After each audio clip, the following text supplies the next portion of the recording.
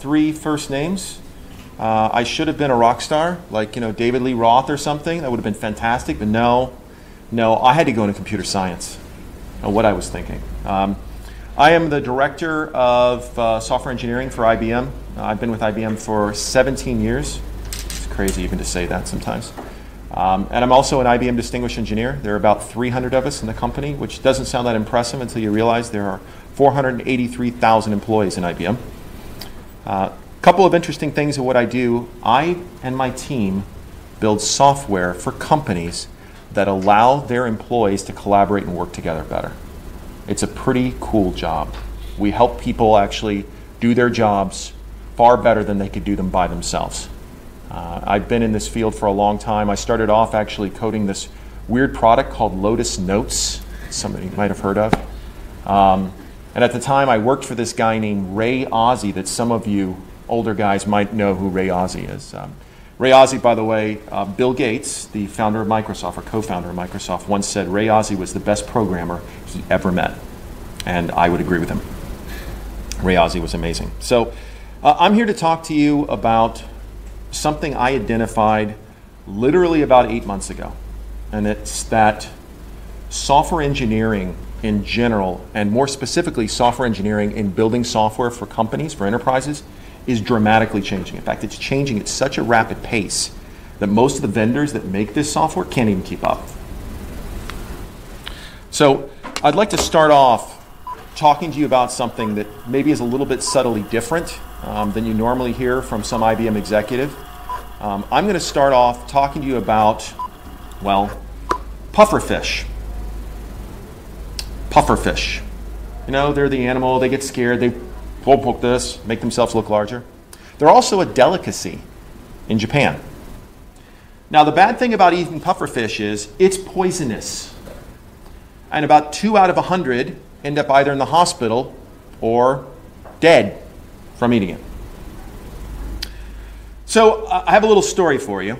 It takes me back to sort of my past. I grew up in the 1980s. And in early 1990, I was a Sega guy. I had a Sega Genesis, for those from Europe or in Asia, a Sega Mega Drive. And I hated Nintendo with a passion, unbeknownst to man. I couldn't stand them. What's really interesting is Sega, by 1992, had a 50% market share in the North American market against Nintendo, from virtually nothing to begin with. Their marketing director was a gentleman named Al Nielsen. And Al was really confused because he had a 50% market share in the United States and Canada and Mexico, but the market share in Japan was 10% against Nintendo. What was happening? So he flew over to Japan to meet with his colleagues and peers in Japanese marketing. And they talked and such, and I'm sure they had a wonderful time in the office. But afterwards, they went to get sushi. It's Japan, why not, right? So they sat down at the sushi restaurant, and his Japanese colleagues, Al's Japanese colleagues, started giggling. And they said, "We've ordered you something special, just for you." And you know what it is. Pufferfish. So with ceremony, it came down, plopped in front of him. Soy sauce was prepared, really fresh wasabi, diced up. The real wasabi, not the stuff that we normally eat. Wasabi's not really green, by the way, FYI. And Al thought about it for a moment. Okay, 2 out of 100. Seems like reasonable odds. So he takes his chopsticks, comes down, dips it in the soy sauce. He's put a little wasabi in because it's better that way. And he says, "It's good." And then he picked up the plate and he offered it to his hosts from Japanese marketing, the ones with a 10% market share. And they refused to eat it. And then he realized why they only had a 10% market share in Japan. They were unwilling to take any risks. They were unwilling to try. They were unwilling to fail. And that might have been fine in 1985, 7 years before that, when they were doing reasonably well, but it is not fine at that time where you want to win in the marketplace, where you want to move forward in the marketplace. I tell you this story because I had an epiphany about building software in August. I actually got the current job I have the 1st of August, so I've had it for almost 9 months now. That's frightening. I could have had a child by now. Sometimes it feels like I had a child by now. But I was in San Francisco 3 weeks ago in front of a couple hundred people, and I put this slide up, and you could have heard the gasp in the room. I mean, these are all IBM customers, and they're looking at this line going, "You have no interest in building software for us?" What are we paying for? Yeah, why are we paying all this support for you? And even worse, you know, the product that I build is a $150 million business for IBM, which sounds really impressive when you consider, until you consider that IBM makes $80 billion a year, which makes me an apostrophe.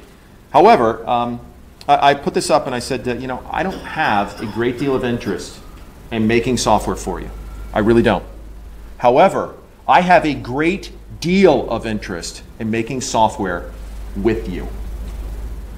And this fundamentally changes everything that you think about in building software. Now, some of you saw the presentation before talking about open source and bringing open source into the enterprise and how that really changes things.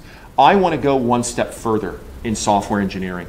I want to literally, in real time, build software with my customers and partners.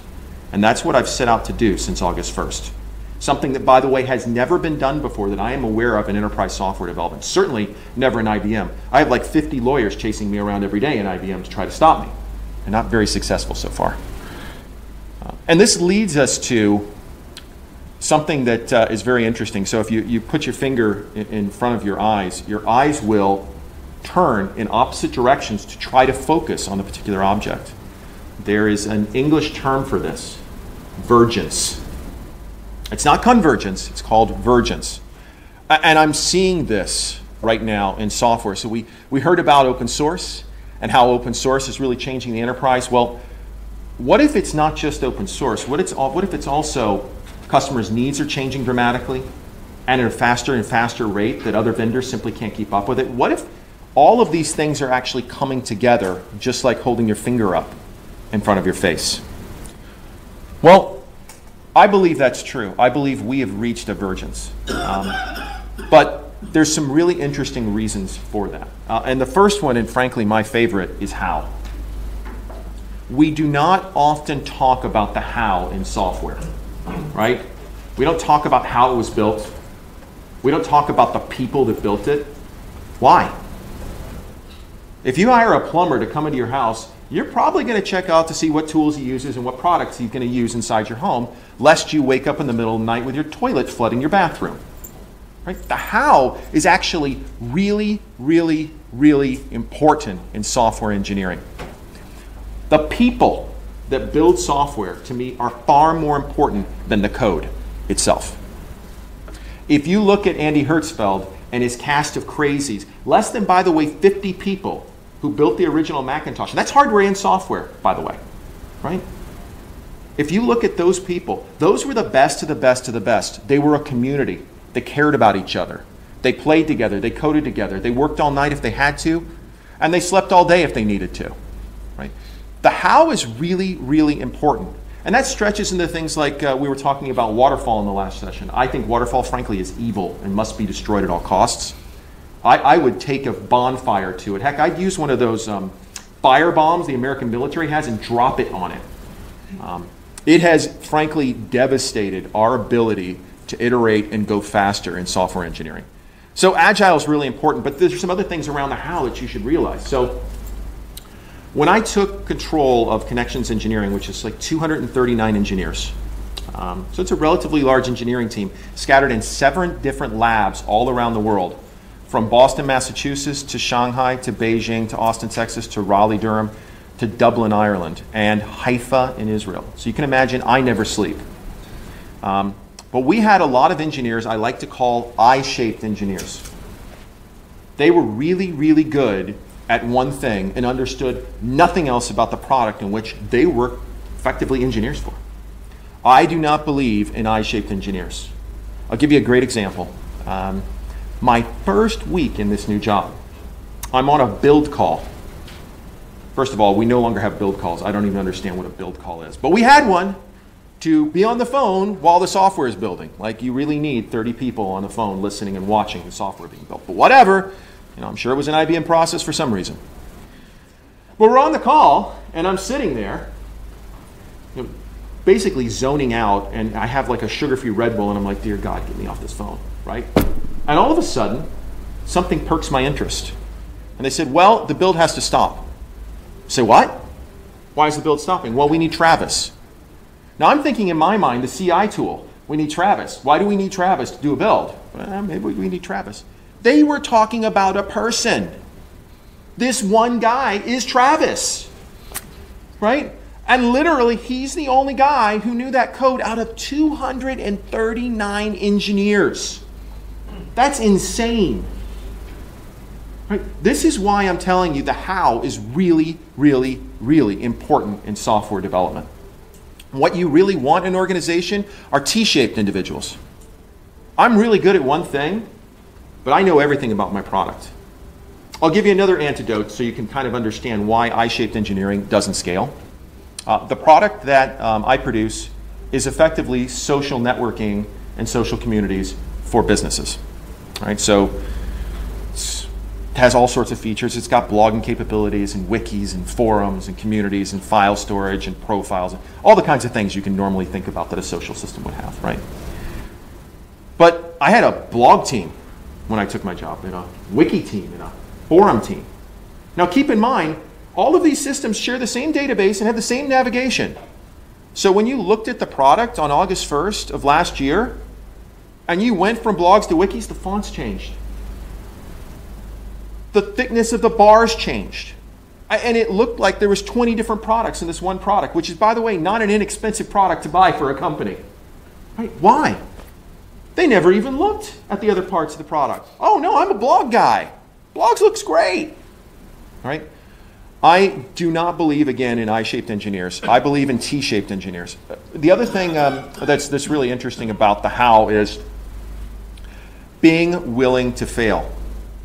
So I've banned a phrase in my engineering organization. The phrase in English is, I have concerns.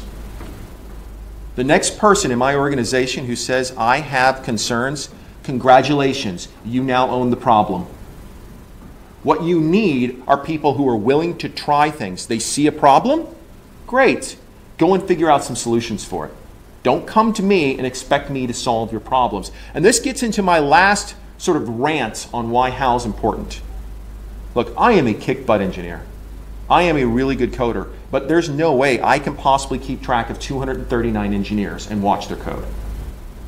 I have to empower you and you and you to go and do what I think is right and what you think is right. And if I can't trust you, I need to go find other engineers.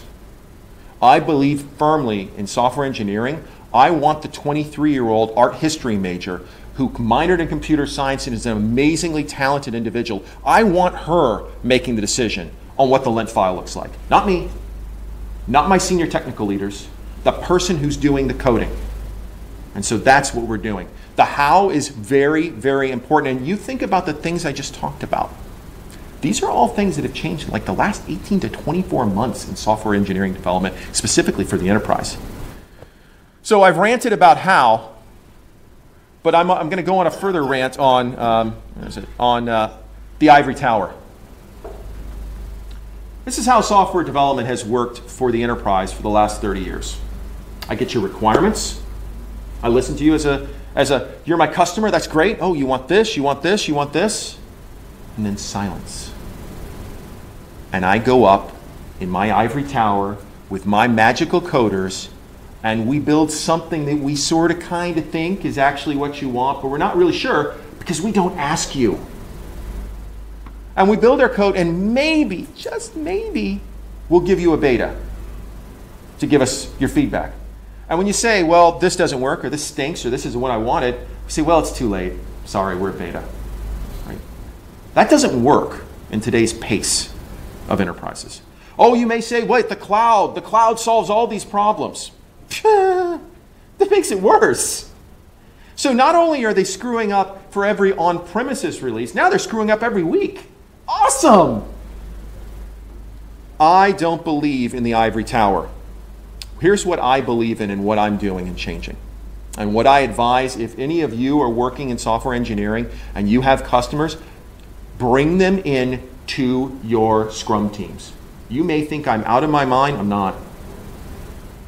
So today, for the first time, at least in IBM history, not sure about the rest of my competitors, whether it's Microsoft or Google or Oracle, whomever, if you come to my stand-ups, and you got to remember, I have 239 engineers. I've got something like 50 Scrum teams, okay? You come to my stand-ups, there are customers on those calls, right? And oh, by the way, those customers are the pigs, for those of you who know Agile terminology, right? No. So you guys know the story of the pig and the chicken? Okay, so for those of you who don't know the story of the pig and the chicken, pig and the chicken get together to make breakfast, okay? Chicken says, great, I'll make the eggs. Chicken makes the eggs. The pig says, I'm going to make the bacon. Now, who's committed? Not the chicken. So in Agile, we use the definition of pig and chicken to decide who, hate to say it this way, has to shut up. Those are the chickens. And who gets to talk? The pigs. So on my stand-ups, it's the pigs that are talking. And oh, by the way, the pigs are the people who coded it and the people who are going to buy it and pay for it. So, but I also have my customers and my business partners on our playbacks. Do you guys know what an Agile playback is?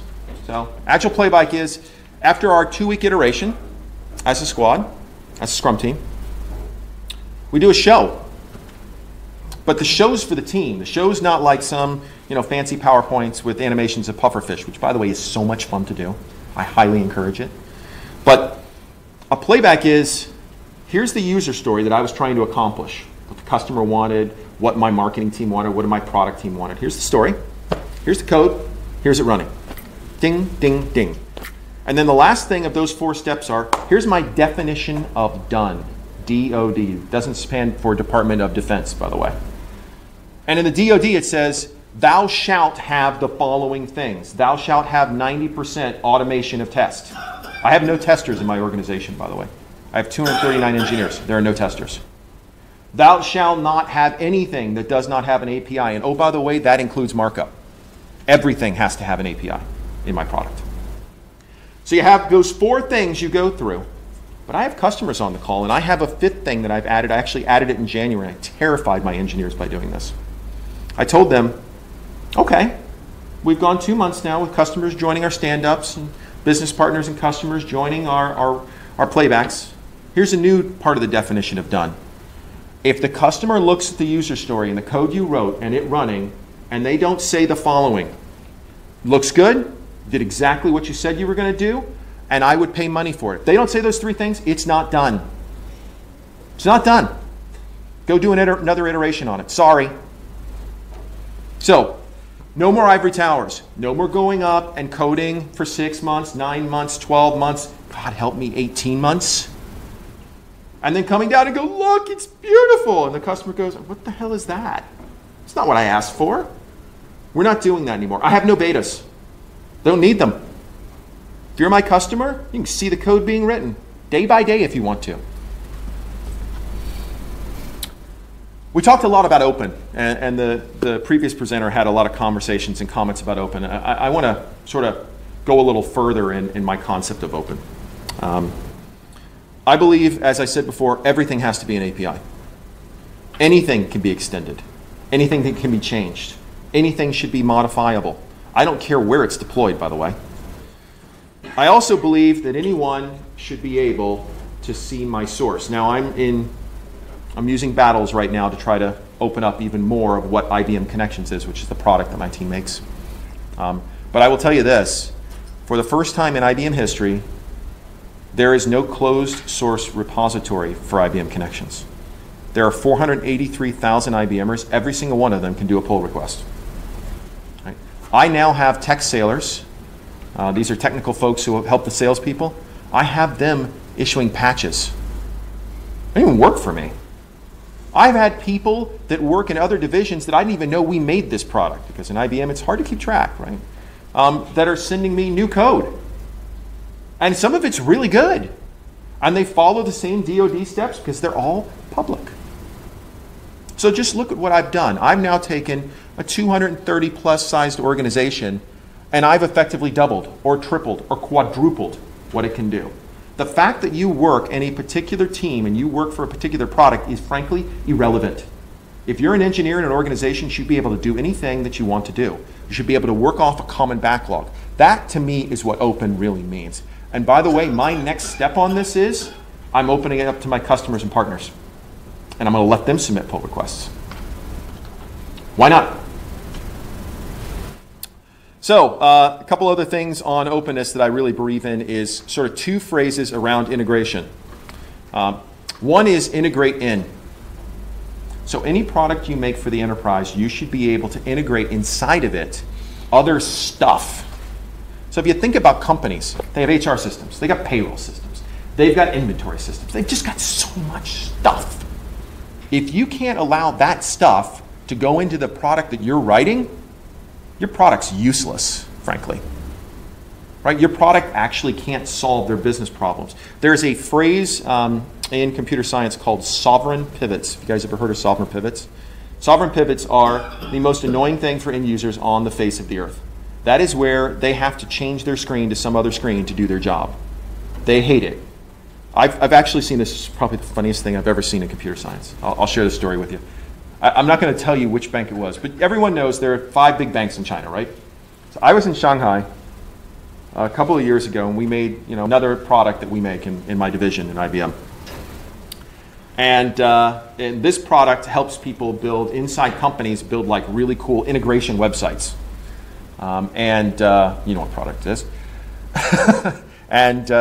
So I'm sitting there and I wanted to know, what's your user story like? How do you do your job during the day? And I wanted to sit down with a customer service representative, a CSR, sort of understand how they did their job. And they said, oh yeah, that's great, sure. You can sit down here, you can see how we do our job. And I watched them, and they received a phone call, and they had a little cheat sheet over to their left, and they hit Alt-Tab 4 times. There was that screen. They entered in the information. Oh, you need that? Alt-Tab 3 times. Those are sovereign pivots. And you laugh, but believe it or not, that is what we do to our end users when we don't integrate in. The other part of integration is integrate out. So I highly encourage you, as you build software, that you allow the software you create to not have to be sovereign itself. In other words, the software that you build, yes, may have a user experience, yes, may have a mobile app, and that's all great and wonderful and all. But other people should be able to build stuff with your stuff. And if they can't, again, what's the point? What are you really trying to do? You're building a point solution. You're not building a platform that other people can extend and work on. So openness means an awful lot to me. Yes, yes, yes, it means open source too. We have a process in IBM to handle open source. Almost all of what I'm building right now, and if you ever get bored, you can look up IBM in Pink, which is the code name for the next version of connections I'm building. There is no proprietary software in Pink at all. Not a line. There is no, if you know IBM products, there's no WebSphere, there's no Tivoli, there's no DB2, nothing. So I do believe quite a bit in openness. The other thing that's changed, by the way, that's really fundamentally changing everything that's going on are deployment models. So everybody thought, all right, everyone in the world is going to go to the public cloud, and no one's ever going to have software on premises again. How has that worked out? Not at all. It's been a colossal disaster. Yeah. So now what you've got is you've got a bunch of vendors who are trying to do a little bit of both. And I'm not really sure what to call it because hybrid just seems a bit overblown of a term. Don't believe me? 2 years ago, Microsoft announced they were not going to do another on-premises release of SharePoint, and they literally had a revolt of their users. What's causing this deployment model change? Well, German data privacy laws. For those of you who are aware, inside Germany, certain kinds of data have to stay in country, can't leave. In some cases, they can't leave the premises. And oh, by the way, these laws are echoing around the world. I have a very large customer in Kuala Lumpur who uses my product, right? And they have to keep their Malaysian data in Malaysia, and their Indonesian data in Indonesia, and their Thai data in Thailand. So it's not just isolated to Germany. And these things are actually growing not decreasing. And yet I look at this, unlike everybody else, as an opportunity. Deployment models, as they change, will allow you to do some interesting things in technology if you're smart enough to do it. The first thing is, your workloads should never be tied to a deployment model. Your microservices that you build, they should be able to run in my cloud, your brother's cloud, your sister's cloud, your former roommate's cloud, or some private cloud that your customer might want to stand up. And it should be easy and drop right in. You should be able to take your container, Kubernetes runs, everybody's happy. But you should also be able to do that with your data. That, to me, is real hybrid. What if the profile data of a particular user that's required in German data privacy laws has to stay on premises? What if they can sit there, but the workload that runs it is running in Amsterdam or London or the US? There's nothing technically stopping us from doing these kinds of things. Yeah, it's hard, but it can be done. Yeah, it's hard to make it performant, but it can be done. You know, anything can be done in IT. It takes two things, time and money. I can make a shoe come out of this monitor if you give me enough time and money. So I want you to think about those two things are really causing companies to really change the way they're building software. The deployment models around where are the workloads and where are the data. So you think, this is great, Jason. I'm so excited. Look at all these things that are happening. What the heck does this mean for me and why do I care? Well, everything that I've just talked about kind of leads us into eating the puffer fish. To be able to, frankly, survive in this new world and build really compelling software for businesses, and in some cases for consumers, and keep up, you've got to be bold. You've got to be willing to change things. You've got to be anti-religious, and I don't mean, you know, Christian or Muslim or Buddhist. I mean, stop having these lovely little things. I love React. I love Angular. I love React. I love Angular. I could care less. It's the time to go and relook at everything that you do, and if it doesn't make any sense anymore, blow it up. Blow it up. Break it. Try something else. I told my team, they were very, very, very insistent. We want to do a bake-off between Angular and React.js. Again, I could care less. They did their little bake-off. They made their recommendation. They went with React. I said, that's great, but a year from now, I'm going to make you do this again. What do you mean? Well, in a year from now, I'm sure there'll be something else, and it might be better. And if it is, you know what? We're going to go do that. Don't get wedded to the old way of doing things. That actually leads to poor quality, defects. The product that I inherited, this is embarrassing for me to say this, the product I inherited on August 1st, 2016, its primary UI framework used Dojo. I kid you not. And instead of changing, they kept finding ways around the limitations of Dojo because they were so wedded to the fact that it had to be Dojo. For you younger people here who don't know what Dojo is, it sucks. It's really bad jQuery that someone decided it'd be really neat to make JavaScript object-oriented. Anyway, now's the time to be disruptive. Now's the time to be bold. Now's the time to change. All of those things I just talked about are going to force you as software engineering teams to change what you do continuously and constantly. And it's okay. Get comfortable with it. It'll be all right. My third week on the job, I went to Dublin. I have about 90 engineers. And I spent like 45 minutes on stage talking platitudes and, here's what we do and whatever else, and here's who I am, and telling them stories about myself. And then I told them, I hate to tell all of you this, but going forward, I am banning Java. You could have heard a pen drop in the room. And these are all IBM engineers used to J2EE, which was actually invented in IBM, used to WebSphere and all this technology. And I said, and I had to repeat it, I am banning Java. We will not write a line of Java going forward. You thought I would have killed someone in front of them. And my point, by the way, I'm a great Java developer, right? I love Java. I've met James Gosling. He's a nice guy. But Java's slow. It's expensive. I can go and hire like 30 Node.js developers in Belarus and Minsk for like $28 an hour. Do you know how much it costs to get a really good Java developer? Like $150. They're expensive. You know why? Java's hard. So Be willing to question the things that you're doing. Be willing to ban stuff. Be willing to just be, look, sorry, I know this is great and cool and all, but we're going to go do something else. Second thing is communities. I went back to my line of talking about that we're going to build software with people. Start building communities inside and outside of your organizations. I'm doing this now. I have an interesting legacy of communities. Any of you ever heard of Open Social before, the foundation? Yeah. So I was the senior board member on the Open Social Foundation. So we did some very cool things like activity streams, I'm sure all of you have heard of. But one of the interesting things I learned about working with Google and Open Social and LinkedIn and Yahoo, whoever owns like Yahoo now, I can't keep track, and even MySpace. Oh my God. Seriously, they were there. But one of the things interesting that I learned about it is, if you bring people together, whether they're from different vendors or you bring people together from different vocations or different industries, you can do some pretty amazing things if you all have a common goal in mind. And that's what Open Social actually did. Just did an amazing set of accomplishments. A lot of that stuff is now transitioned to the W3C, and we're off on a whole new mission. But build communities. Build different groups inside your organization and outside your organization that will allow you to accomplish more than you can today. Again, going back to what I was talking about before, that the how really, really, really matters, and the code doesn't matter quite as much as the how.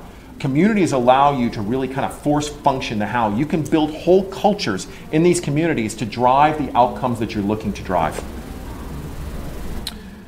Omnipresent. Again, going back to your software needs to be able to run anywhere and everywhere. One of the definitions of done for IBM Connections Pink is that every microservice has to be able to run on a Raspberry Pi. And if it doesn't, it's not done. Sorry. And you may think that's a stupid idea. Why would you do that, Jason? It's just dumb. Or you may think, oh, you're just being clever and cool. Well, I'm being clever and cool. But ignoring that for the moment, I'm doing it for a reason. And I'll give you an example. One of my favorite customers that's a very large airline based in Changi. I can't tell you who they are. They're a very large airline based in Changi. But they have a challenge, is that most of their aircraft maintenance is in Davao, in the Philippines. Not a lot of bandwidth in Davao. Really bad latency in Davao. What happens when you have very little bandwidth and really high latency? You have extremely poor performance. My product that I sell to that airline I can't talk about takes almost 40 seconds for the home page to load in Davao. Would you use a system that takes 40 seconds for a home page to load? I can start counting. 1, 2. I can promise you wouldn't want to do it. Why? Well, it was developed for a wonderful Web 2.0 world and has 158 XHR calls in it. And for engineers in North America, oh, this is no big deal, right? But imagine this. Imagine that little Raspberry Pi, and we park it in Davao. And imagine the microservices that it provides are that user experience. And imagine that came bundled with, let's say, Redis that was doing caching. Well, now, the performance in Davao, whoa, it's an awful lot faster. This is why I say your software needs to be able to run anywhere, and the data needs to be anywhere. Omnipresence, huge change. I don't believe in versions of software. I don't believe in versions in general, but I don't believe in versions in software. They were great when we needed to delineate things back in the late 80s and early 90s to understand the next capability of a particular system. But I actually believe software today needs to be more of a journey, not a destination. So the product that I'm building right now will never be done. Ever. And I think that's great. I am willing to disrupt, add new features, add new capabilities, bring new pieces to bear. And I'm not going to have to worry the customer about things like upgrades. There is no upgrade. I have a bunch of Docker containers I'm going to push down to somebody's environment, wherever you're using your software, and it's just going to work. Right? If you make things a journey for your engineers and they don't have to worry about, I've got to hit this arbitrary date for some arbitrary version that we have to ship because marketing and legal said we have to ship it on this date for a particular reason, You free them. Now they can start thinking about truly innovating. They can really plan out their agile sprints. They can do some amazing things, and they'll be willing to try stuff. So one of the things that's come out of my sort of taking the shackles off of these, sort of the tyranny of software versions for my engineers is they've managed to come up with a piece of very clever technology. And actually it'll get in production in mid-April. But I'll tell you what it does, and it's really cool. Stefan knows what it is. We call it inside IBM Muse, M-U-S-E. And we noticed there's a real problem with clouds that provide things like email and collaboration and stuff like that, right? So, Google has one, Microsoft has one, we have one. There's all sorts of them, right? Biggest problem is, but what if I wanted my company colors? And what if I want to I was talking about integrating in, what if I need a button to look up the number in SAP that I have on-prem to kind of give me some more information on this little EIN number? You can't do that, right? The cloud is sort of fixed. If you look at my competitors in the market space, and they're fantastic people, you can't take Gmail and completely change it so it looks like Outlook. Right? And I understand why they don't want to do that. I totally get it. But what we've done is we've realized that people want the cloud their way. And so we created a technology called Muse that, I kid you not, is server-side Grease Monkey. So you guys know what Grease Monkey is? I'm assuming everybody knows what Grease Monkey is, right? So we are now allowing our customers to literally hack our software deliberately. And we are opening up the pathways so they can go in and change things and do whatever they want with it. And then it will run through a series of CI/CD Selenium tests to make sure they don't break anything. They can drop their changes into Git. And then 10 minutes later, their change drops in. And for that particular organization, it's pink and orange. And it's got these buttons over here, and it's got pretty little pictures. And instead of having square pictures of their employees, they're round. So little things like that become possible when you stop looking at software as a version and you start looking at it as a journey that we are all going on together. So, eat the puffer fish. Be willing to disrupt things. Remember that your software has to be anywhere and everywhere. Break the rules. Take some risks. Try different things. Be incremental. Don't tie, there's a great phrase in IBM. There's a lot of bad phrases in IBM, but I've always loved this one. Boil the ocean. It's a phrase in IBM that means sort of, do anything and everything at all costs to solve this problem. I don't believe in boiling the ocean. Let's boil a teaspoon. See if that works. Maybe we'll try it again. Maybe even we'll boil a cup. But be incremental. Be willing to accept and embrace change inside your organizations. Remember that the how is far more important than the code that you're delivering to your customers. Passion is really important. I had a customer tell me, based in Stuttgart in Germany, he said to me, he listened to this exact same talk, and he said, so Jason, what you're really saying is if I have two vendors and they're building the exact same piece of software for me and they tick off all the same functionality, what you're saying to me is I should buy the one that the team went out and had beer together, had a good time together, were passionate about what they're doing and cared about each other, and not the team that just kicked the box. I said, absolutely you should. Because at the end of the day, that's going to be a much better product than this one. Even if they're functionally the same, they're going to have more of a feel to them, almost a tactile experience. I brought up Andy Hertzfeld in the very first Macintosh before. It was not a good machine. At 128K, it could barely start, frankly. Finder 1.0 had a defect in it that you went into Finder, and if you had too many files, it would literally just go into an endless cycle or endless loop. Okay? It had problems. But wow, you could feel it. It almost buzzed with excitement. It had energy. It had passion behind it. That's when I talk about the how. It's really important. You can do that to your own software. And even though they're functionally equivalent, the guys that had a good time and really cared about what they're doing, the products can be infinitely better. And the last thing on here, disruption. Go and break stuff. I have the #1 collaboration product in the world that I own. We are the market leader. If you look at Gartner, you look at Forrester, we're #1 in the quadrants. and I'm literally rewriting it from the ground up, even though we're number one. And I am willing to do that because I want to not just be number one now, I want to be number one 10 years from now. And so should you. So I've thrown a lot at you, but to sum it up, eat the pufferfish. I heard it tastes really good. So thank you guys very much.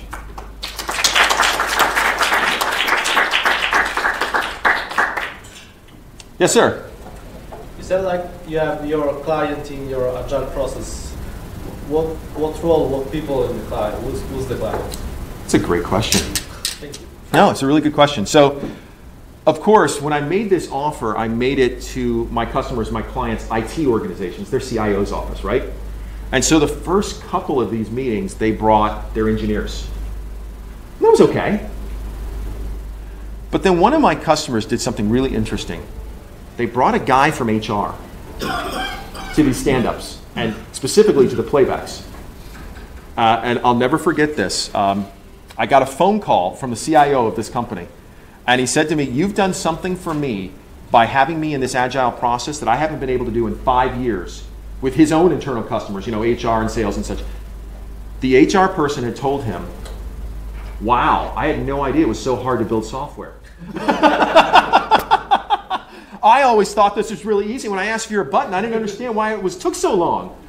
But what's interesting is, since he had the courage to bring the guy from HR, now a lot of my other customers are bringing salespeople in. They're bringing in people from, you know, finance and what have you. So it sort of started off mostly just IT, but now it's like a nice mix of everybody who uses my product at the company.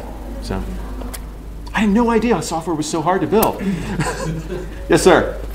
Intrigued the sort of how deep the thinking goes on limiting versions, or how you sort of then change dealing with compatibility with embedded systems, support arrangements, all that sort of stuff that sort of leads to with on-premises software, having customer pressure to keep supporting old versions of Linux, which might Ubuntu has become an issue. Sure. How do you see that being addressed in the sort of version definition environment? That's a good question.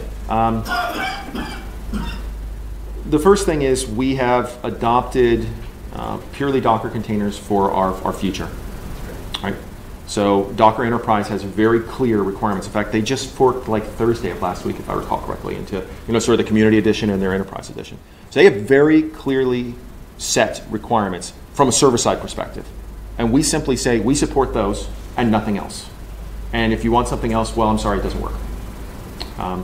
The same thing we're doing with database. Today, my product, God help me, we support 3 versions of Oracle, 2 versions of Microsoft SQL Server, and DB2.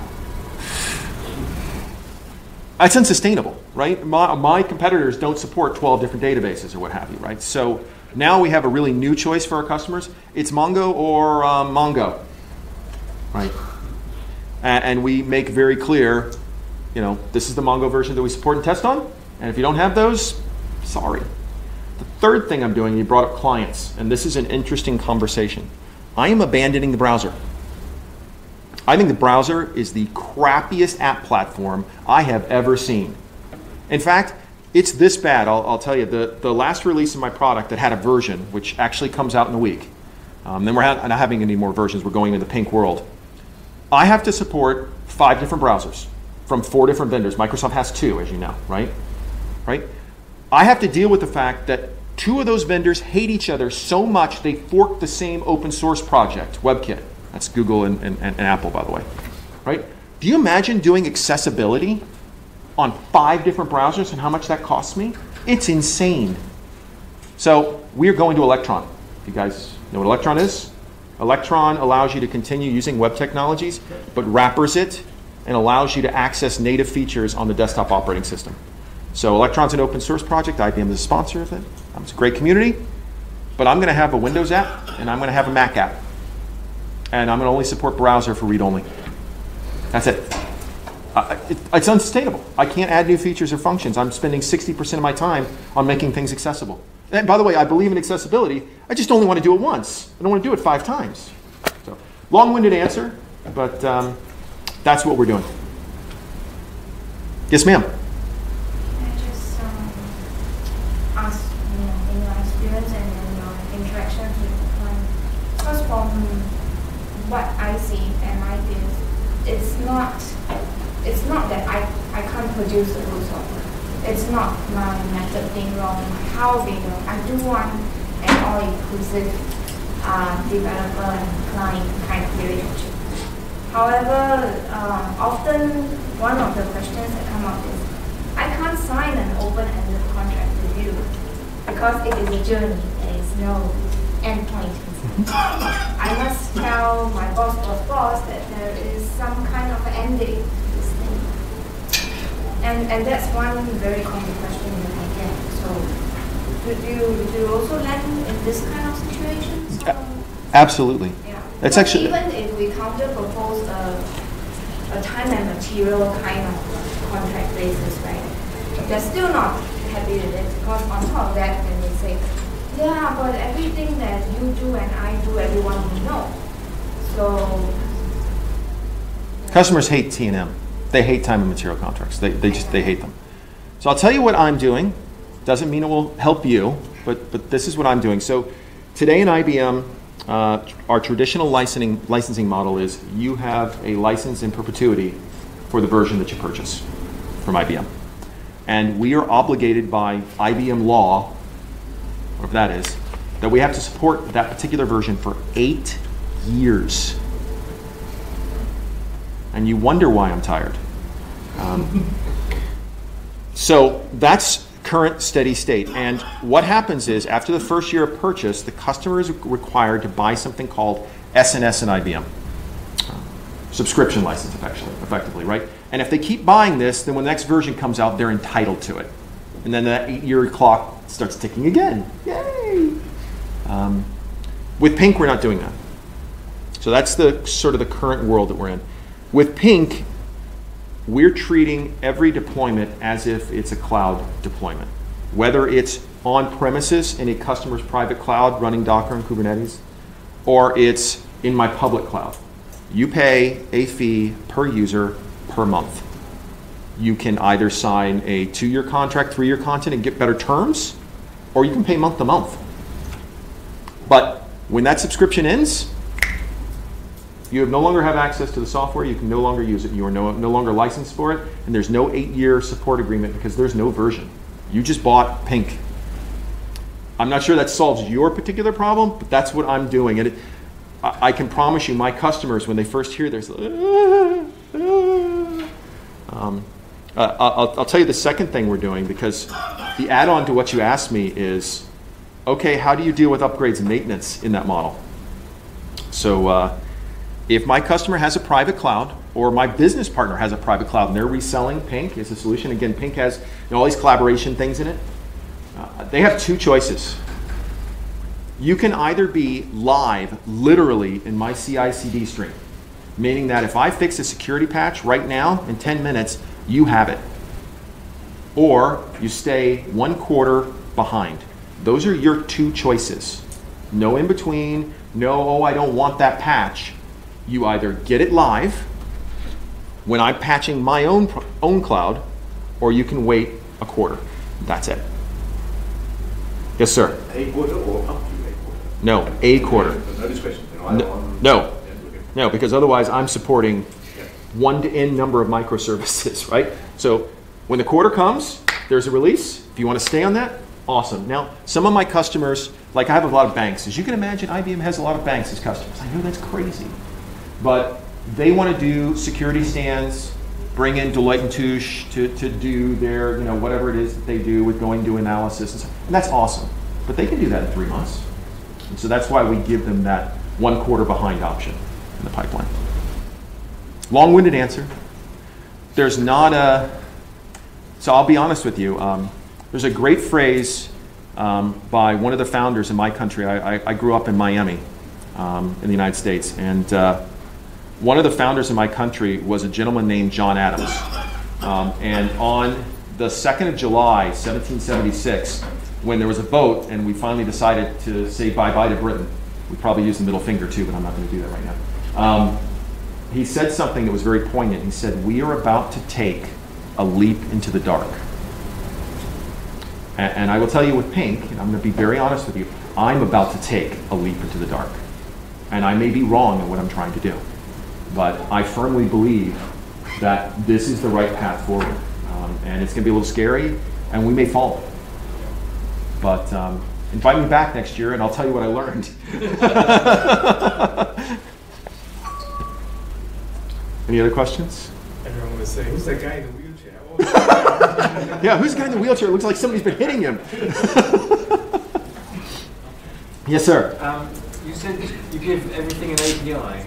Now the question is it null or empty? Because you never know. Oh, I'm missing with your shirt. And I'm just wondering what that means. What's the alternative to not giving everything an API? Well, bad coding. I'll give you an example in my product today. There are a number of functions that are accomplished by a user that the actual end function back to the back end is a form post. Kind of hard to automate a form post.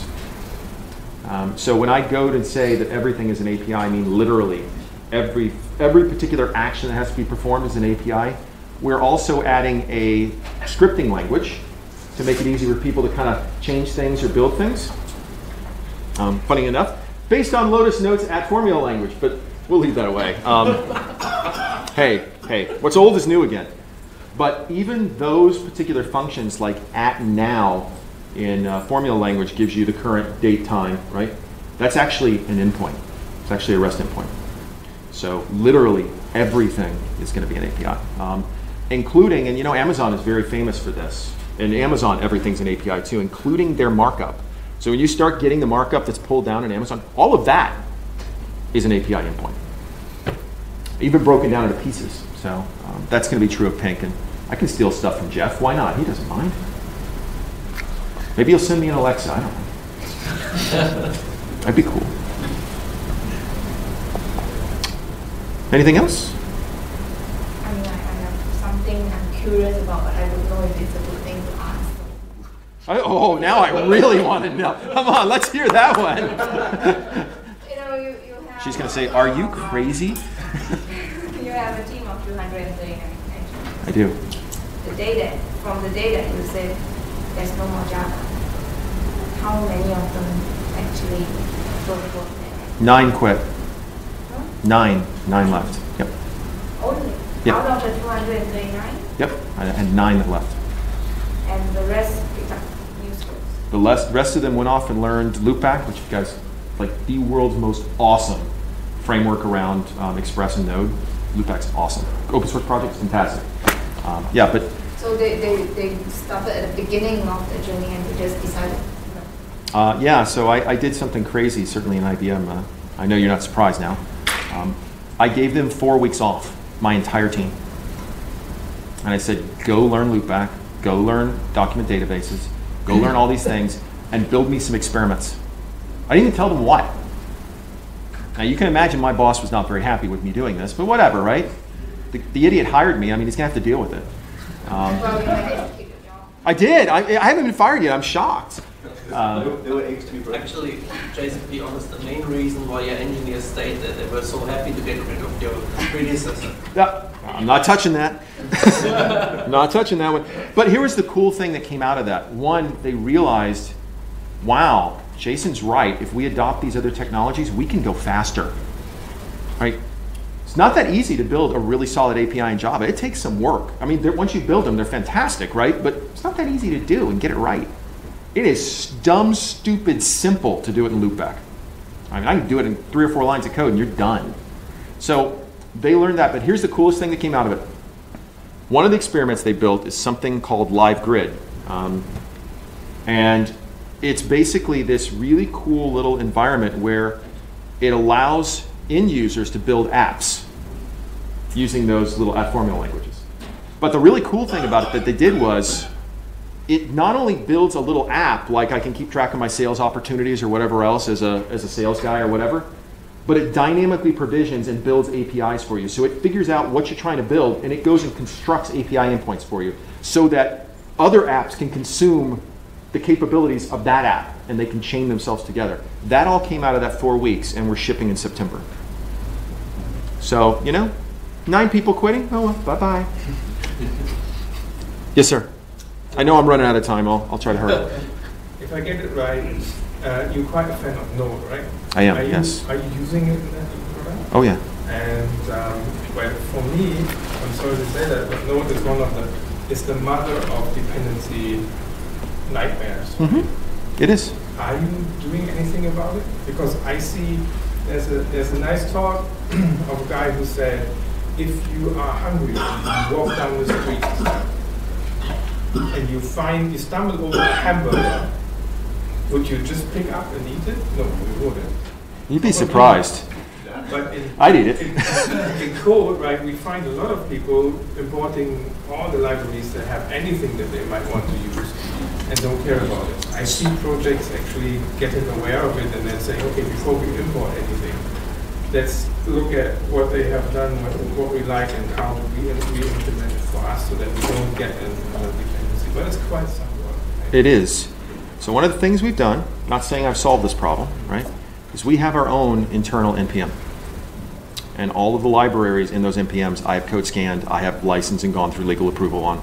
And those are the libraries we can use. When you start to need another library, it actually kicks off a workflow that goes, okay, here's the new dependency, here's the things we need to do, and it's got to go through all that process. And IBM has more lawyers than engineers, so it takes a little while for us to make these decisions before that library can actually be used. Not saying it solves the problem, but it certainly mitigates it, so my engineer knows when they bring in a particular dependency that that dependency is okay, right, from the get-go. I always see that you have this in multi-levels because people who write a library, they use other libraries, they use other libraries, they use other. And then somewhere down there's an import of a library that has 5 lines.